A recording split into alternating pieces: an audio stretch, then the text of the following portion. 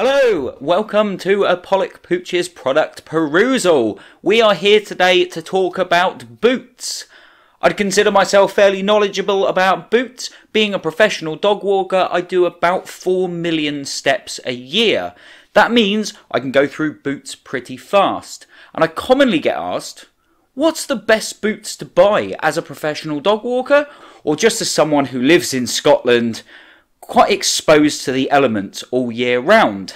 And I have a really good answer to this, because I have been repeatedly buying the same boots for about 18 months now, and they are the Savage Island leather combat boots. Now, this is not a paid product endorsement. I get no money for making this video and showing it to you. I just wanted to answer a question that people often ask me. So, let's take a little look at these, quite frankly, amazing boots. First thing you're going to want to know is how much do they cost. They are £30 from Amazon. And how long are they going to last for that price? Well, I get about 4 pairs of these a year, which means they last about 1 million steps. Now, this is harsh Scottish terrain in all weathers all year round, and they're lasting 1 million steps each. I'd say the average person who doesn't get paid to walk for a living is probably looking at doing 1 million steps a year. So, these might last you a year for £30 if you're lucky, and they are really nice to wear. They're always comfortable, they never hurt my feet.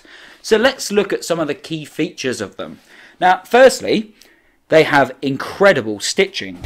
If we take a close-up look, and we're going to look at, these are my current ones I'm wearing, and these are the replacements that I bought. If we look at the stitching on these have done almost 1 million steps themselves, and there's a little bit of fraying, but there is no break in this. They're not incredibly waterproof anymore, but to be honest, I mean, for the amount of steps they've done, there's not many boots that will last that long in my experience, and certainly not for £30. And still working without holes when they look like this. They've got another key feature. For those of us who wear combat boots a lot, you'll know that they're a bit of a pain with the laces. When you try and lace them back up, they tend to get tight in one place, not in another. The laces break easily because the boots are really strong and rugged. So the eyelets break the laces because you're undoing them and doing them back up all the time. You're having to take them off to go into people's houses because they're all muddy. Now these boots, bit of Velcro and a zip. It's like you're 5 years old again and living in a wonderful world, because you can just take them straight off, put them back on. In fact, I don't think I've ever unlaced and laced these back up because I've never needed to. That's a pretty useful feature if you ask me.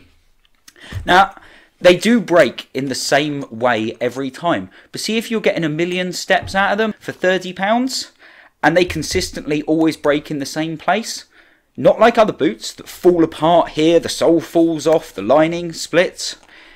It's this. Let's take a little close-up look. It's the zipper.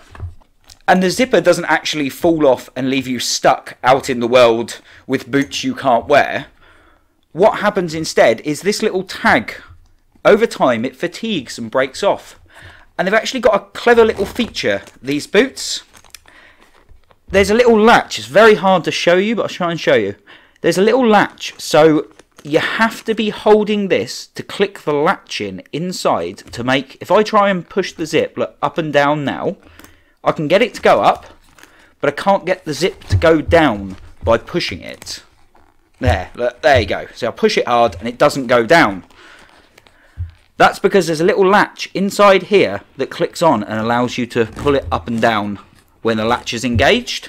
Now, unfortunately, when that tag breaks, it means the zip is stuck up.